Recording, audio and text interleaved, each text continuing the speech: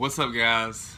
Dylan Mangrum here again, and today I just want to make a video and do these segments on my journey with Prozac and just any side effects I feel or how it makes me feel, how it benefits me, and just all that good information. And what made me want to do this is because one of my subscribers emailed me, and she was just wanting to talk to somebody that had the same symptoms as her. And basically we got to talking about the medicine she was on and how she had terrible side effects with her medicines. And she asked me what medicines I was on. We got to talking about Prozac, and she went to the doctor and got on Prozac. Not to say that it's going to work for her like it works for me, because everybody works different, but I feel like if I make these videos, it can give people something to look forward to. And like, my first tip is don't research the side effects, because a lot of times people research these side effects of these antidepressants and they give themselves these symptoms and that's just the anxiety part of it. I didn't do that. I started to when I first got on Prozac. I caught myself. I was YouTubing videos on Prozac stories, and I was like, I gotta shut this off, man, because I'm just gonna cause my anxiety to skyrocket.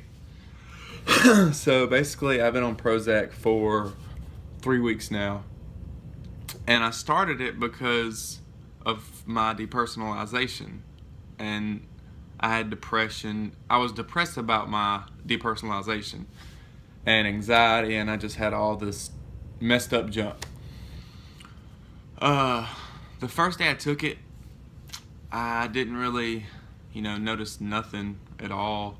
The first week, I would wake up each day feeling more different. Not necessarily bad or good, I would just feel more different, and I feel like that was the medicine changing my brain chemistry and just filling it with that serotonin, because that's what it is.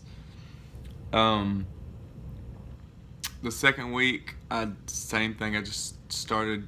I'm getting happier day by day, and I can feel it changing my brain, so to speak. And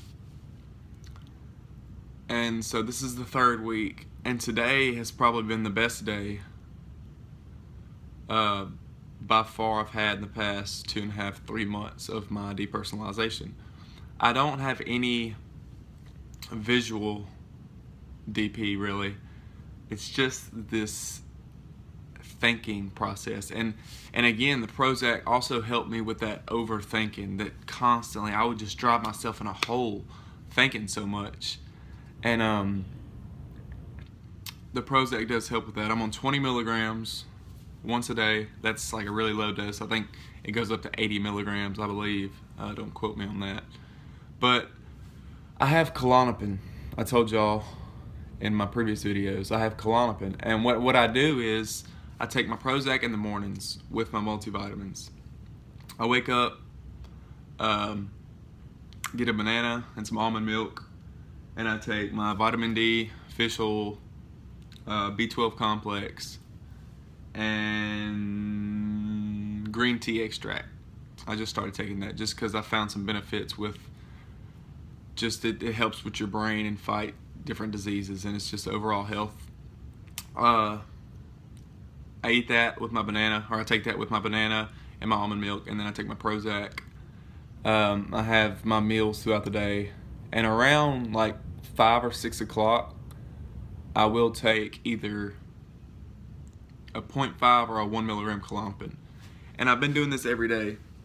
And I want to say something to the people that have a fear of benzos. If you need to take one every day to get through your day, do that, but eventually taper down. Like whenever you feel that it's 10 o'clock at night and you've went without it, take a half of one. Don't take that. If you've been taking a full milligram all day, take a half of one. And then once you see you're doing fine on half a milligram, taper down to 0.25. Like break that in half. And then like you can slowly wean yourself off. Benzos have just gotten a terrible name from people abusing them. So that's what I do. and that's the anxiety medication, although Prozac is also anxiety medication, but it's used for OCD and post-traumatic stress, depression, and all that. So this is my 3rd week review, and I got nothing but good to say about it. I can't think of any side effects, although I've been so depersonalized and so out of it that I wouldn't even, but there's no side effects that are serious. I don't get dizzy, I don't get nausea. If anything, I got my appetite back because I lost 20 pounds from not eating when I was at the lowest point of my depression and depersonalization. So I got my appetite back, I'm gaining my weight back. That's positive.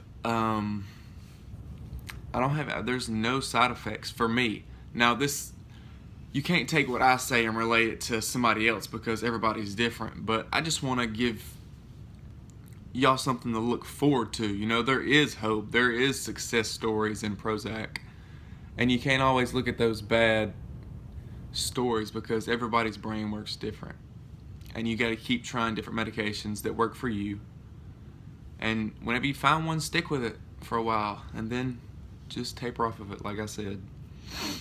But yeah, I will do a weekly update on my Prozac and how I'm feeling, just to keep y'all up to date and to keep myself up to date, so I can look back and track my progress and help other people, and we can relate to each other and see how our journey's going.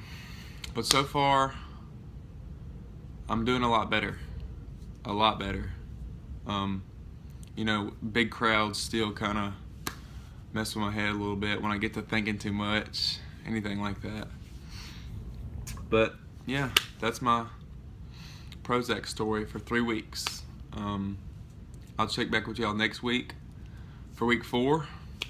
And if y'all could like the video, subscribe if you ain't already. And y'all just stay positive.